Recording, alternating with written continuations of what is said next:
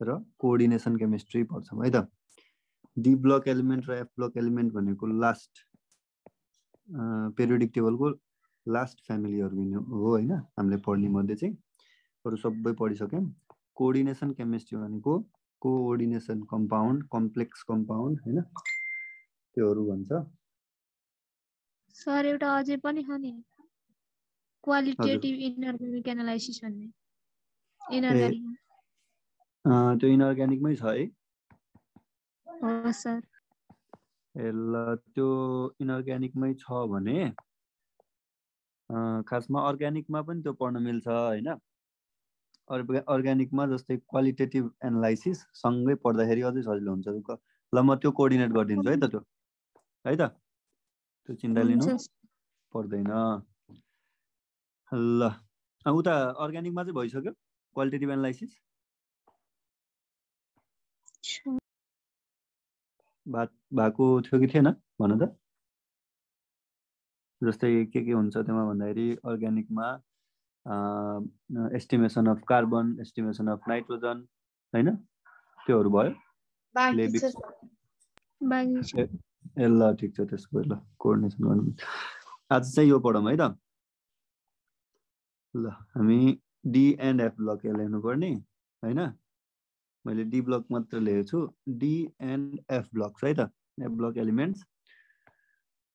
D र F block कता थियो पेरियोडिक टेबलको भन त? यो पेरियोडिक टेबल थियो नि, कता थियो भन त? डाइरेक्ट मैले सोध्यो डी ब्लक कता छ भने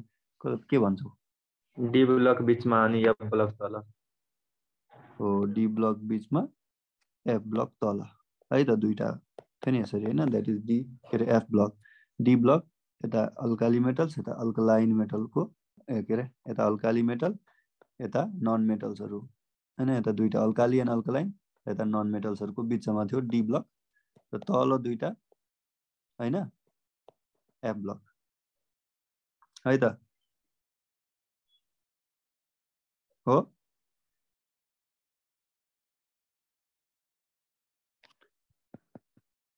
ल हामी यहाँबाट पढ्छौँ। मेन इम्पोर्टेन्ट पोइन्ट्सहरु मात्र सोध्ने गर्छ है डी ब्लक र एफ ब्लकबाट र कोअर्डिनेसन केमिस्ट्रीबाट हैन। इम्पोर्टेन्ट पोइन्ट्सहरु मात्र सोध्छ के, मिनिङ धेरै सोध्दैन के योबाट है त। कोअर्डिनेसनबाट त एकदमै कम सोध्छ। अर्को भनेको डी एन्ड एफ ब्लक, त्योमा चाहिँ कोअर्डिनेसन भन्दा हल्का बढी तर ओभरअलमा कम नै सोध्छ के। सो इम्पोर्टेन्ट हाइलाइटेड पोइन्ट्सहरु मात्र पढ्दा पुग्छ। ठीक छ। D and F block element जुन छ नि, D and F block element जुन छ हैन, त्यसमा एउटा पोइन्ट भनेको maximum oxidation state it is Son by the transition elements हैन। They are रुदेनियम, osmium. यो कुन सिरिजमा पर्छ थाहा छ कोहीलाई? यो +8 चाहिँ म्याक्सिमम अक्सिडेसन स्टेट हो है त, पेरियोडिक टेबल भरिकै। अब ट्रान्जिसन एलिमेन्ट्सले नै सो गर्छ किनकि भेरिएबल अक्सिडेसन स्टेट हुन्छ हैन। र +8 भनेको यो भनेको 4D सिरिज, यो भनेको 5D सिरिज। ठीक छ, त्यति डिपमा नसोध्ला, तर कुन हो अथवा कति हो चाहिँ सोधिदिन सक्छ है त। सो म्याक्सिमम अक्सिडेसन स्टेट हैन, म्याक्सिमम अक्सिडेसन स्टेट कति हो? +8। दे आर रुदेनियम र अस्मियम है त। अर्को हेरौँ, यो FeCO लाई जेनरली फेरस मेटल्स भन्छ है। ठीक छ नि, फेरस मेटल भन्छ के, किन भन्दाखेरि स्टार्ट्स विथ आइरन र तिनीहरूको प्रोपर्टिजहरु धेरै मिल्न जान्छ, प्लस रेडियाई अलमोस्ट सेम हुन्छ। जस्तै एउटा पेरियोडिक टेबलमा लेफ्ट टु राइट जाँदाखेरि, यो लेफ्ट टु राइट त हुने हैन पेरियोडिक टेबलमा, लेफ्ट टु राइट जाँदाखेरि भन त रेडियस के हुन्छ? डिक्रिज हुन्छ। रेडियस यो भन्दा यसको कम, यो भन्दा यसको कम हुनुपर्ने हैन, डिक्रिज हुँदै जानुपर्ने। बट रेडियाई अलमोस्ट सेम हुन्छ है, सेम एक्ज्याक्टली सेम नभए पनि अलमोस्ट सेम हुन्छ है त। So since radii is almost same, so यिनीहरूको प्रोपर्टी मिल्दा रहेछ धेरै कुरामा, र त्यो प्रोपर्टी मिल्ने भएकोले अगाडि जस्तै सबै छ, अगाडिको नामबाट चाहिँ फेरस मेटल नाम राख्दियो है त। अर्को हेर,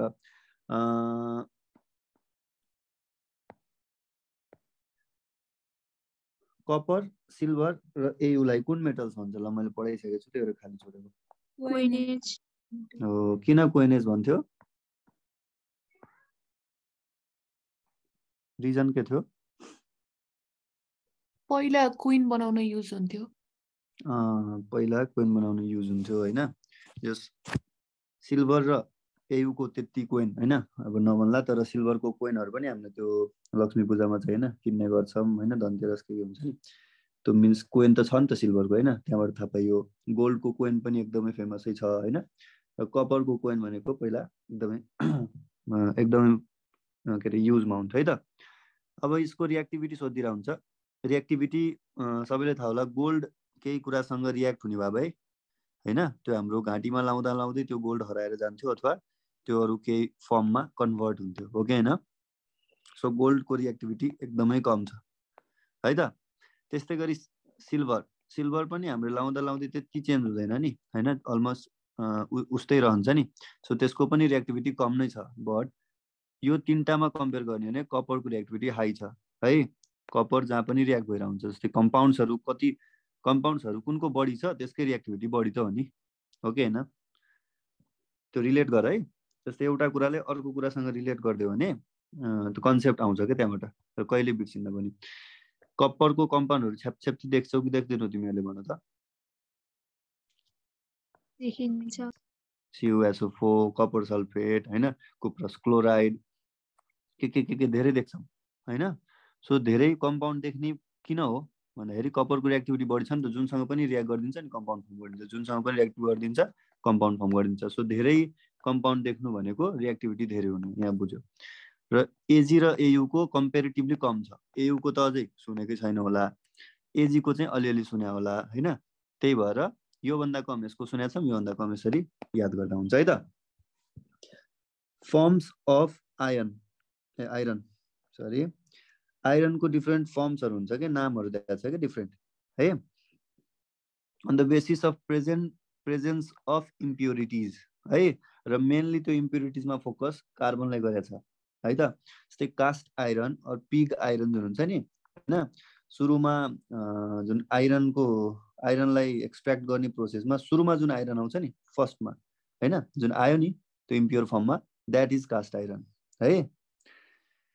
कास्ट आइरन भन्छ र योमा सबभन्दा म्याक्सिमम पर्सेन्टेज अफ इम्प्युरिटी हुन्छ दैट इज लेखिहाल है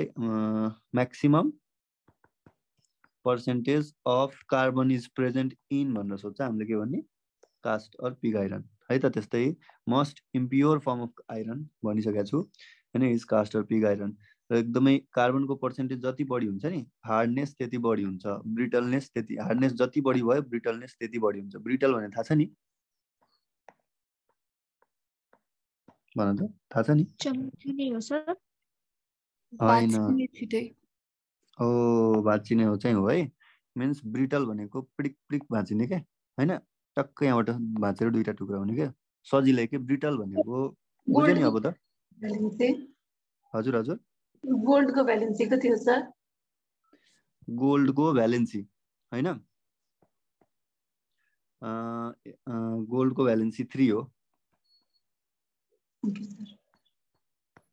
AuCl3 भन्ने कम्पाउन्ड एउटा हुन्छ औरिक क्लोराइड है त ल यो भन त ब्रिटल भन्ने बुझ्यौ नि बुझ्यो होला बुझ्यो ल बुझेन भने फेरि सोध्नु है त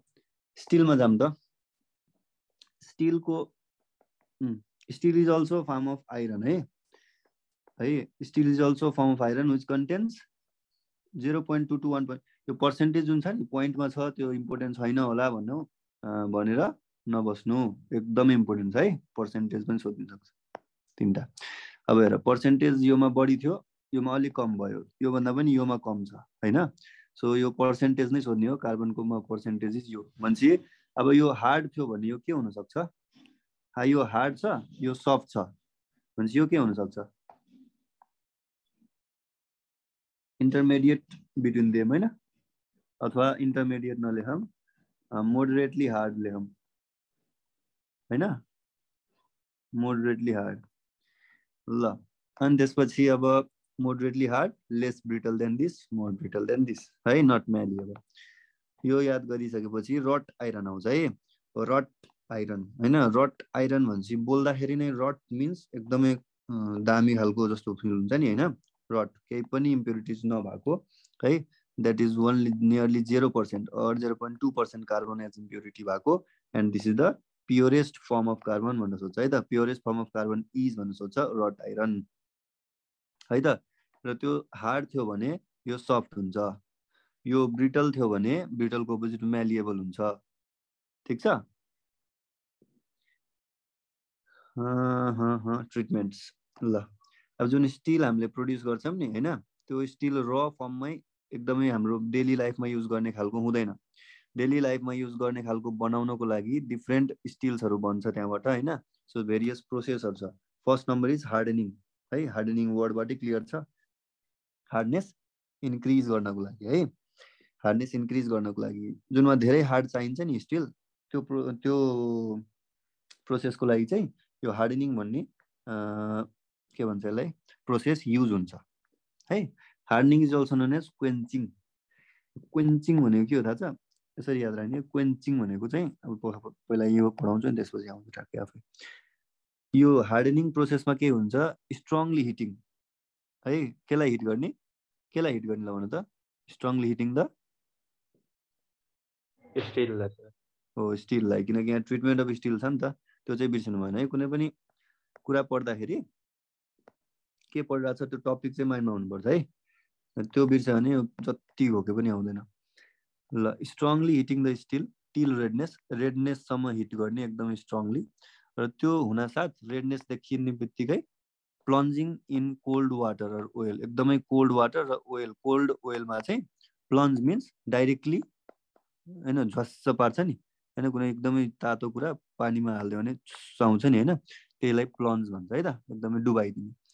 हो यहाँ प्लन्ज मिन्स अब क्वेन्च भनेको कस्तो सुनिन्छ क्वेन्च मिन्स जस्तै अब कुनै पनि तातो कुरा हैन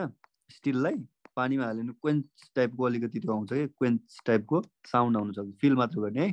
त्यो साइन्टिफिक रिजन भनेर हैन है सम्झिने तरिका मात्र भनेको सो त्यस्तो टाइपको आउँछ सो क्वेन्चिङ भनेको त्यो हो भनेर सम्झिने है त मैले चाहिँ यसरी नै सम्झिन्थे ल यो मजाम अर्को ट्रिटमेन्ट भनेको एनिलिङ हैन एनिलिङ भनेको एनिलिङ हैन त्यो जस्तो गर के वर्ड अलिकति बोलेर पढ्ने बानी भयो भने सजिलो हुन्छ है बोलेर पढ्ने बानी चाहिँ एकदमै हेल्प गर्छ किनकि बोल्यो एउटा है अलि बढी गफ त हान्दा हैन नि म यस्तो गफहरु पनि अलिअलि फाइदा हुन्छ कहिलेकाहीँ ल यहाँ कान छ है त बोल्यो भने के हुन्छ एउटा के भन्छ बोलीबाट आइरा हुन्छ दिमागमा गइरा हुन्छ अर्को कानबाट गइरा हुन्छ टु वे भयो अर्को बुक हेरि पनि रा हुन्छ नि त हैन तीनवटा वेबाट हैन माइन्ड एक्टिभ छ के हैन तर मनमा नै पढ्यो भने यो गयो हैन यो गयो आँखा मात्रै हैन सो एउटा प्रोसेसबाट मात्र इनपुट हुन्छ भनेपछि बोलेर पढ्नु भनेको एकदमै फाइदाजनक हो के र बोल्दा बोल्दै पनि यो जुन क्वेन्चिङ भने क्वेन्च आयो नि त्यो बोलेरै आउँछ नि त मनमा नै आउँदैन एनिलिङ भनेको फिल गर्ने के वर्डलाई एनिलिङ भनेको बिस्तारै हल्लिने टाइपको त्यस्तो टाइपको फिल आउँछ है सो अब हेरौँ यो strongly heating the till redness हैन हिट त्यतिकै गर्ने माथिकै प्रोसेस अनुसार हिट गर्ने टिल रेडनेस नै स्टिललाई त्यसपछि cooling down slowly means एनिलिङ means slowly है त मैले त्यही बुझाउनु खोजेको थिएँ फिल एनिलिङ भनेको फिलिङ आउँछ नि अलिकति स्लोली भइरहेछ कुनै कुरा एनिलिङ हैन सो कुलिङ डाउन स्लोली एनिलिङ क्वेन्च भनेको चाहिँ फास्टली प्लन्जिङ डिफरेन्स त्यति हो है त सो एकदमै हार्ड हैन एकदमै फास्ट कुलिङ गर्दियो भने त्यहाँबाट हार्ड आउँछ के कुनै कुरालाई बिस्तारै कुल गर्यो भने त्यहाँबाट always elastic or lace hard soft आउँछ है त मेलिएबल आउँछ cease एनिलिङ is also known as tampering है त टेम्परिङ ठीक छ अथवा फिल आएन भने त्यहाँ फिल ल्याउने के जबरजस्ती एक्जामसम्म मात्र है त ठीक छ धेरै हेल्प हुन्छ यस्तोले केस हार्डनिङ केस भने के हो भन त कोहीले केस भने के हो वर्डबाट जाऊ धेरै कुरा सल्भ हुन्छ हार्डनिङ सबलाई थाहा छ केस भनेको के होला भने त के फिल आउँछ केस भन्ने बित्तिकै माइन्डमा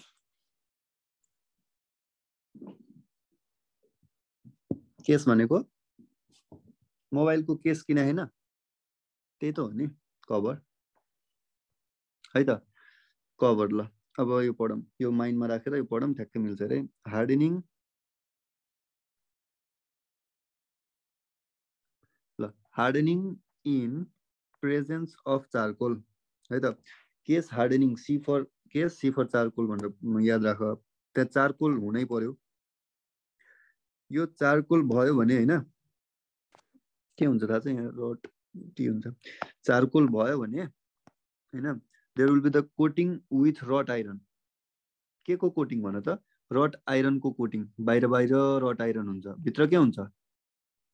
के लाइक कोटिङ गर्छ रट आइरन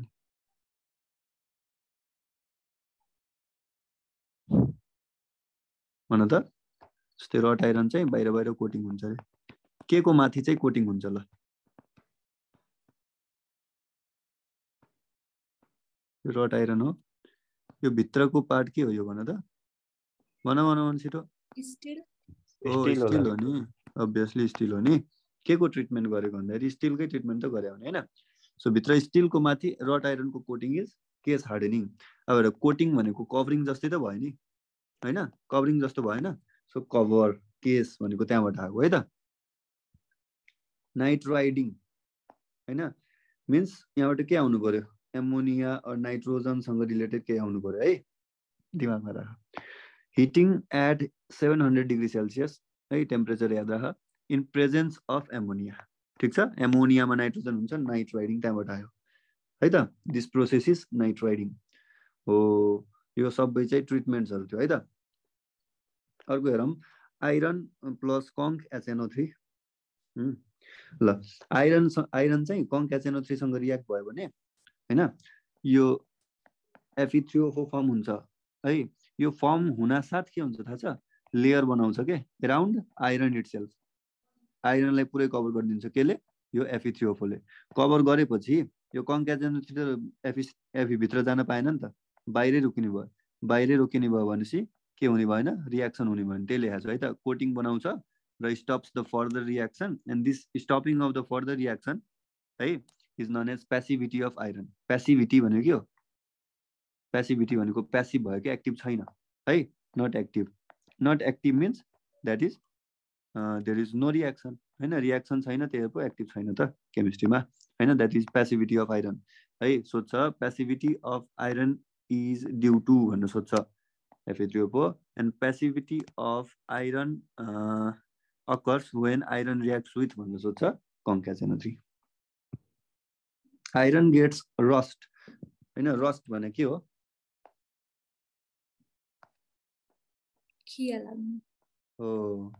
खिया लाग्नु हैन सो बाहिर खिया लाग्छ है कोटिङ यहाँ पनि कोटिङ नै छ rust by the action of केमा राख्यो भने बाहिर यतिकै छोड्यो भने हैन लाग्छ त्यहाँ एयरको के रे हुन्छ एक्सन हुन्छ कार्बन डाइअक्साइडको एक्सन हुन्छ र वाटरको एक्सन हुन्छ है त सो योमा सबभन्दा मोस्ट इम्पोर्टेन्ट कुरा के होला एयर हो कि वाटर हो कि CO2 हो आइरनलाई रस्टिङ हुनको लागि सबभन्दा इम्पोर्टेन्ट फ्याक्टर इज एयर कि वाटर CO2 वाटर हो है त वाटर यो दुईटा नभए पनि ठिक छ हैन करेक्ट एन्सर मान्न सकिन्छ तर वाटर भएन भने चाहिँ हुँदैन है त किन भन्दाखेरि र वाटर अफ क्रिस्टलाइजेसन गरेर जोडिने हो कि Fe2O3 मा है त सो कहिलेकाहीँ सोध्छ the molecular formula of rust is भनेर सोध्छ है त this is the molecular formula rust और योलाई यो पनि मोलिकुलर फर्मुला है त रस्टलाई के भन्छ हाइड्रेटेड समथिङ भन्छ है हाइड्रेटेड फेरिक अक्साइड त होला नि हैन हाइड्रेटेड अब यही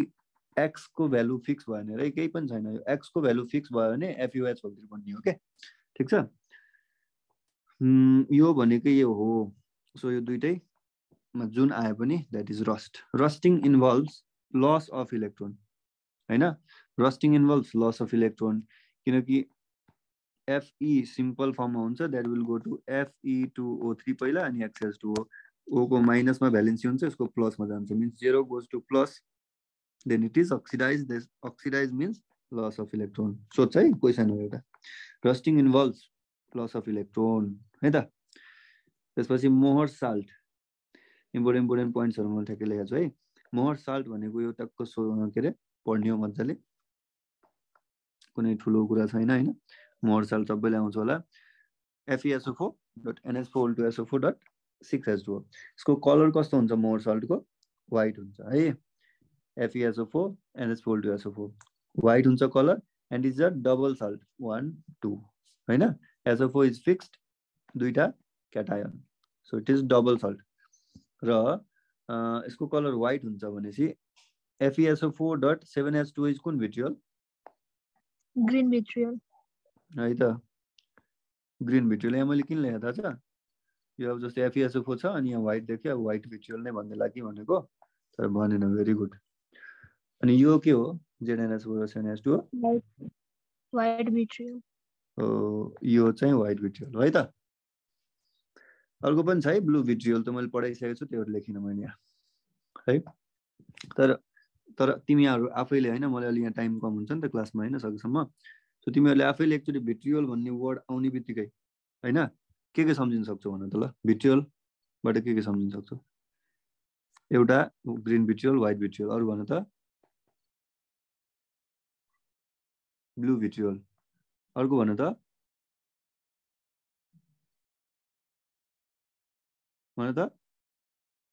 भिट्रियल भन्ने बित्तिकै माइन्डमा अरु के आउनु पर्यो नि त बल्ल रिलेट हुन्छ बल्ल कहिले बिर्सिन्न एउटा ओइल अफ भिट्रियल पनि थियो हैन अर्को पनि थियो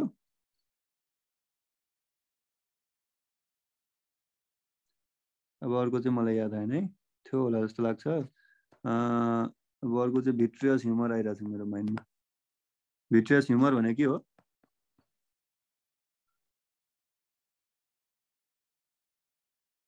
भिट्रियस ह्युमर भनेको कहाँको हो भन त कुन सब्जेक्टको पहिला भन हो आँखाको भेरी गुड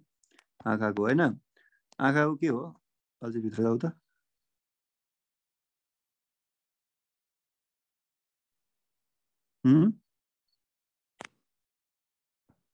आँखा भयो यहाँ लेन्स भयो सरी आँखा भयो हैन यस्तै हुन्छ है आँखा यहाँ लेन्स भयो अगाडिको पार्ट एक्वस ह्युमर लेन्स भन्दा अगाडिको लेन्स भन्दा पछाडिको part is भिट्रस humour not part is humour but it is भिट्रस cavity त्यो भित्र पाइने फ्लुइड जुन हुन्छ नि दैट इज भिट्रस ह्युमर है त ल FeSO4.NO रियाक्ट भयो भने FeSO4 आउँछ यसको ब्राउन रिङ टेस्ट हामीले पढ्थ्यौ नि त्योमा केमिस्ट्रीमा टक्क टेस्ट ट्युबमा हैन के हाल्थ्यो हामीले त्यही FeSO4 समथिङ के हाल्थ्यो है अनि लास्टमा जुन हाल्थ्यो नि एउटा केही के हाल्थ्यो HNO3 हाल्थ्यो के हाल्थ्यो त्यो चाहिँ बिस्तारै हाल्नु पर्छ हैन अनि तल गएर एउटा रिङ बनाइन्थ्यो के यस्तो त्यो पर्पल टाइपको हुन्थ्यो हैन त्यही त्यो purple ring or brown ring जुन छ नि ब्राउन रिङ एउटा पर्पल रिङ पनि छ है सरी एउटा पर्पल रिङ पनि छ एउटा ब्राउन रिङ छ brown ring is due to FeSO4.NO purple ring पनि छ एउटा त्यो चाहिँ मलाई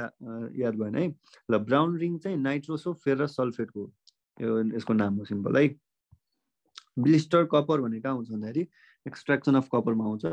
blister copper is impure copper के हैन जस्तै कास्ट आइरन आउँथ्यो नि उता इम्प्योर आइरन त्यस्तै blister copper is impure copper with 1% impurity अब यो इम्प्युरिटी फिक्स छैन कार्बन नै हो भनेर इम्प्युरिटिज धेरै हुन्छ त्यो 1 इम्प्युरिटीको पर्सेन्टेज सोध्छ 1% इम्प्युरिटी है copper with 1% impurity is blister copper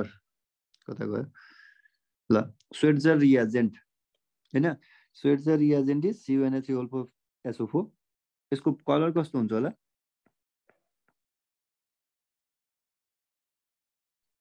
copper आएपछि जेनरली ब्लू है त ल फुल्स गोल्ड भनेको CuFeS2 हो भने एउटा फुल्लर्स अर्थ पनि हामीले पढिसकेका छौं के हो MgO हो भेरी गुड है त MgO best conductor of hit and electricity is silver सबभन्दा बेस्ट कन्डक्टर है त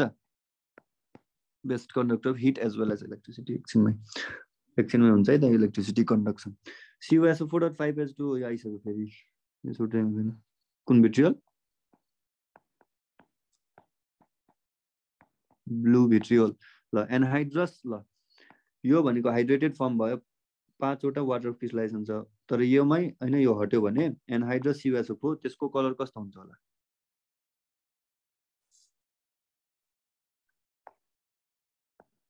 भन त व्हाइट हुन्छ होला है त ठीक छ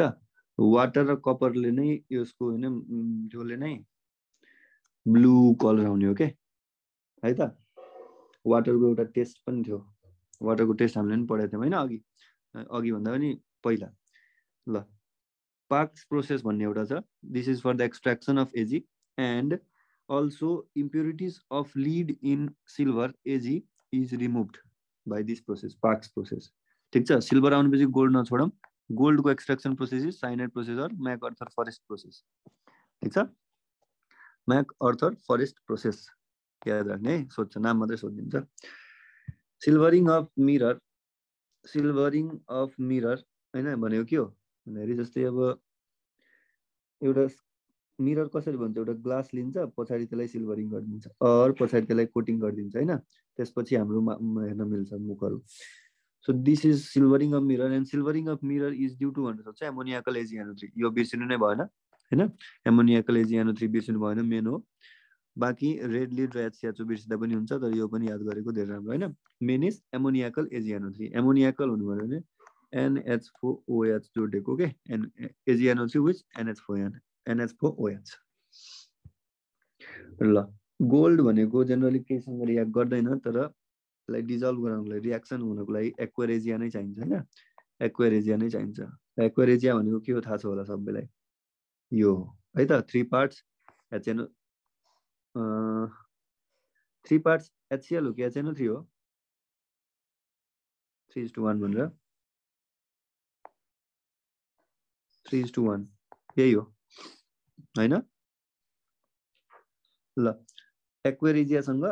गोल्ड रियाक्ट गर्यो भने यो जुन आउँछ नि HAUCl4 त्यसको नाम क्लोरो औरिक एसिड हो है त के फर्म हुन्छ भन्नु सोध्छ क्लोरो औरिक एसिड फर्म हुन्छ ल अर्को एउटा फेमस क्वेशन छ एन्टिडोट धेरै एन्टिडोटहरु छ है हैन धेरै एन्टिडोटहरु छ केमिस्ट्रीमा एन्टिडोट ल स्नेक पोइजनिङ को लागि एन्टिडोट चाहिँ के हो औरिक क्लोराइड हैन एन्टिडोट फर अरु पनि छ यार व्हाइट अफ एग भनेर पढाएको थियौ हैन समथिङ के को लागि हो एन्टिडोट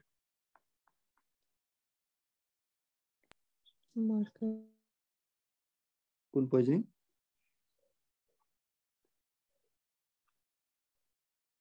बिर्सिहालेँ मैले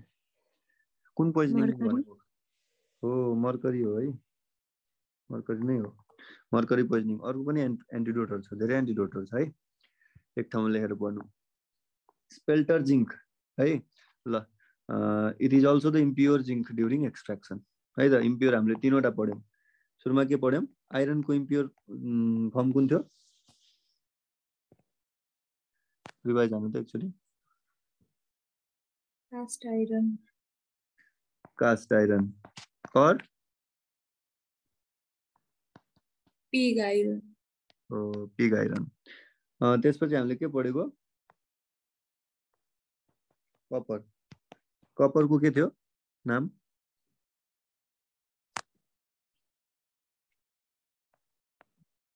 ब्लिस्टर आको कपर हैन त्यसपछि अहिले हामीले स्पेल्टर जिंक त पढि नै सक्यौं है त स्पेल्टर जिंक ल अब फिलोसोफर्स पुल भनेको कसलाई भन्छ फर्मुला के हो यसको बनाउने यसले छोप्या के होला भन्नु त गेस गर्न सक्छौ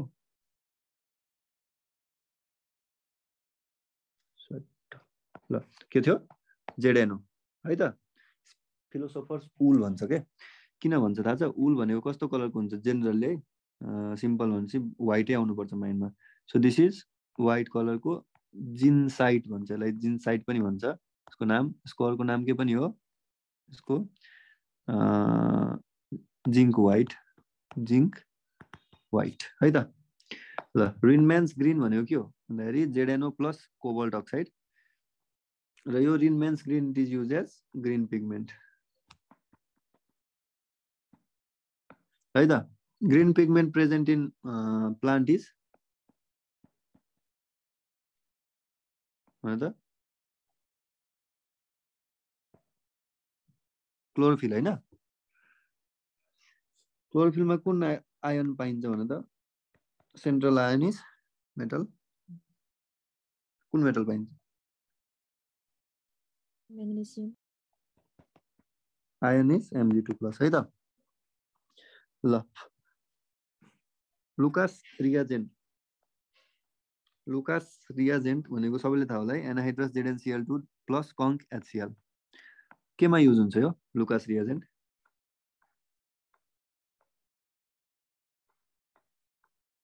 अर्ग्यानिक केमिस्ट्रीमा कुन रिएक्सनमा Lucas reagent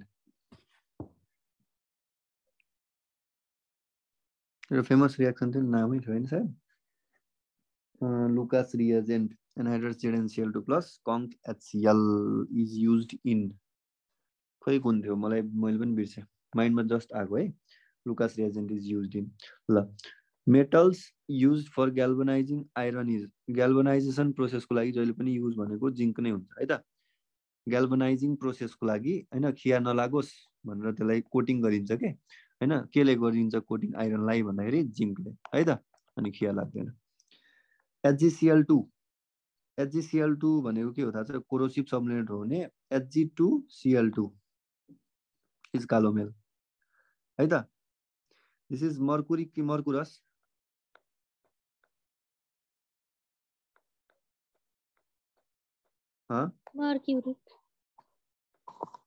Mercury. This is Mercurous. मर्कुरस chloride so मर्कुरस आयनको के हुन्छ ल भने त मर्कुरस आयनको फर्मुला Hg भन न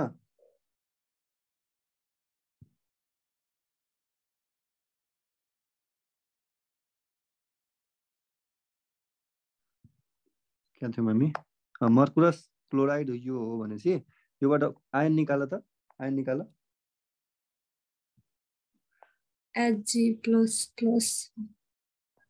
प्लस अरु के छ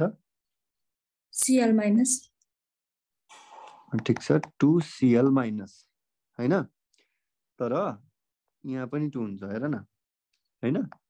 यो 2 जुन छ नि प्लसमा गयो है ठीक छ अब यसको 2 त यो त हटाउन त मिलेन नि त हैन सो मर्कुरस आयन इज भनेर सोधे है एकचोटी त्यही भएर मैले यो गराएको मर्कुरिक आयन इज भन त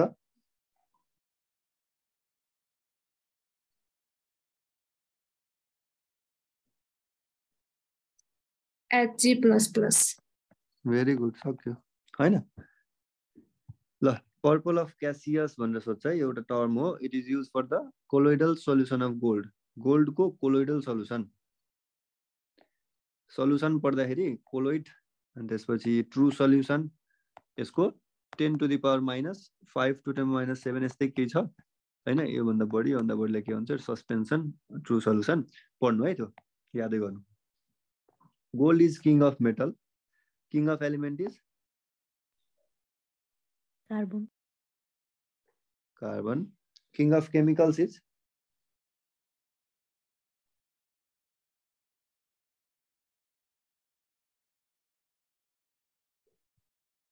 किङ अफ केमिकल्स नि त Sulfuric acid. हो नि सल्फ्युरिक एसिड हो है यो त किङहरुलाई बिर्सिनु हुन्न नि त त्यो पनि मैले पढाएको किङलाई कहाँ बिर्सिने यार हो हजुर भन्नु त हजुर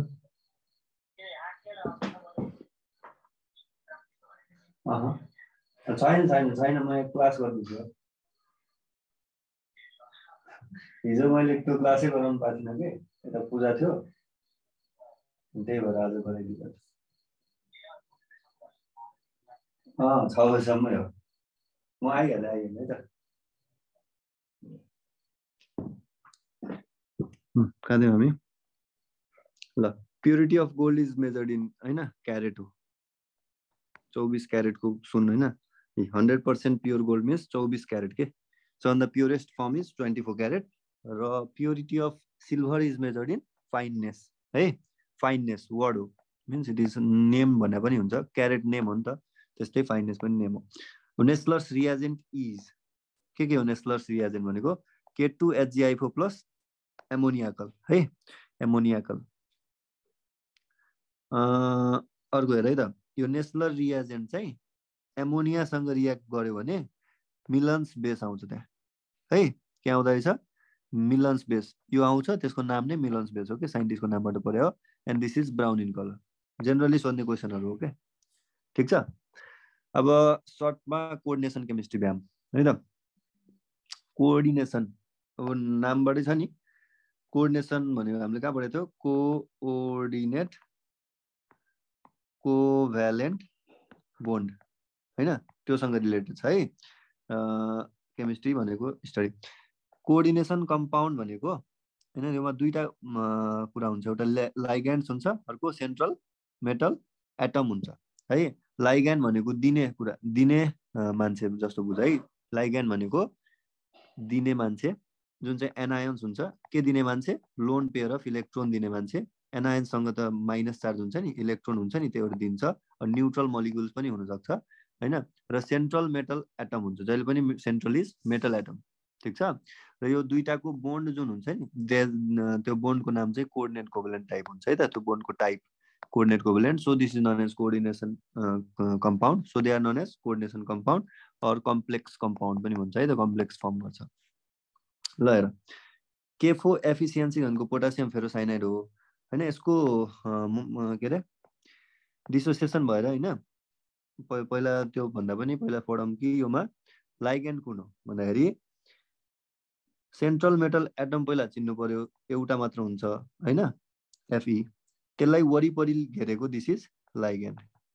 कतिवटा लाइग्यान्ड रहेछ 6 वटा एउटा मेटल एटम है त सो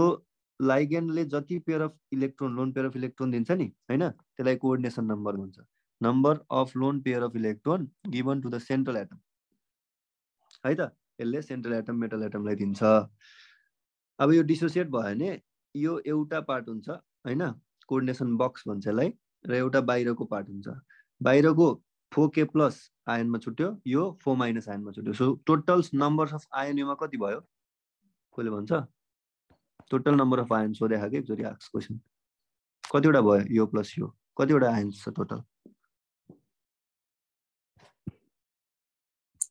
8 भेरी गुड मैले 8 नै एक्सपेक्ट गरिरहेको थिएँ ठ्याक्कै आयो 8 होइन है 4 + 1 5 है त 5 हो यो माथिको आयन होइन नि त यो होल भनेको एउटा आयन हो है अगाडिको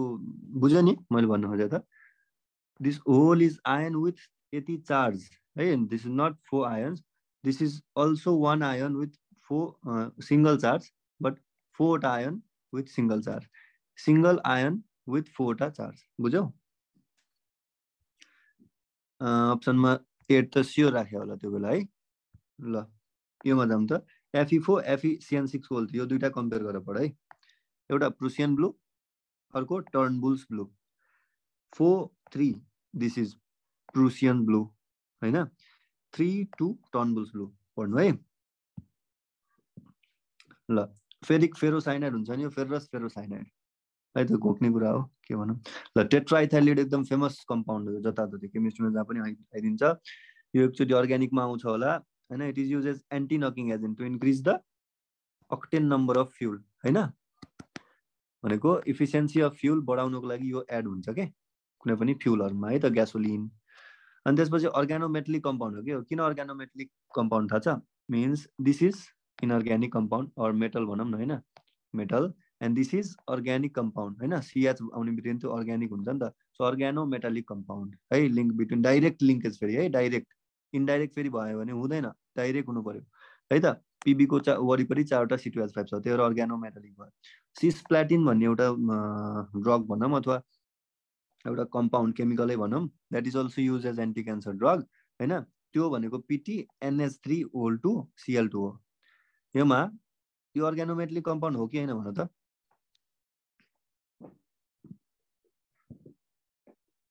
भन होइन होइन, किनकि अर्ग्यानिक त CH त योमा छँदै छैन नि त हैन। So this is not अर्गानोमेटालिक compound. ल सिस्प्ल्याटिन हैन, it is use as anti cancer drug, धेरै फेमस है, धेरै चोटि आएको छ। र फेरोसिनको यो आएको छ एक्चुअली बीपीका जसमा है त, C5H5O2 Fe फेरोसिन है, it is a cyclic compound. यो अर्गानोमेटालिक हो कि हैन भन त पहिला?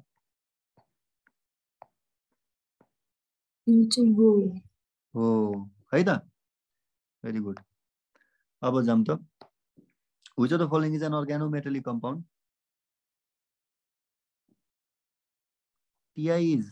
metal, C is organic. Direct linkage छ कि छैन? छ है त। योमा डाइरेक्ट लिङ्केज हुनबाट ओले बचाइदिएको के यो सबैमा चाहिँ, बुझ्यो? तर डाइरेक्ट लिङ्केज छैन यो तीनटामा, अभियसली यो एन्सर भयो है त। ल the लाइग्यान्ड्स in anti cancer drug is, anti cancer drug के थियो? के थियो? यहाँ थियो है, सिस्प्ल्याटिन। र सिस्प्ल्याटिन भनेको कुन, योमा लाइग्यान्ड कुन हुन्छ होला ल भन त?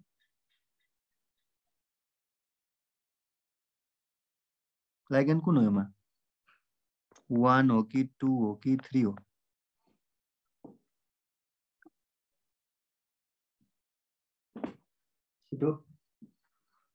लाइग्यान्ड भनेको 1 हो कि 2 हो कि 3 हो योमा?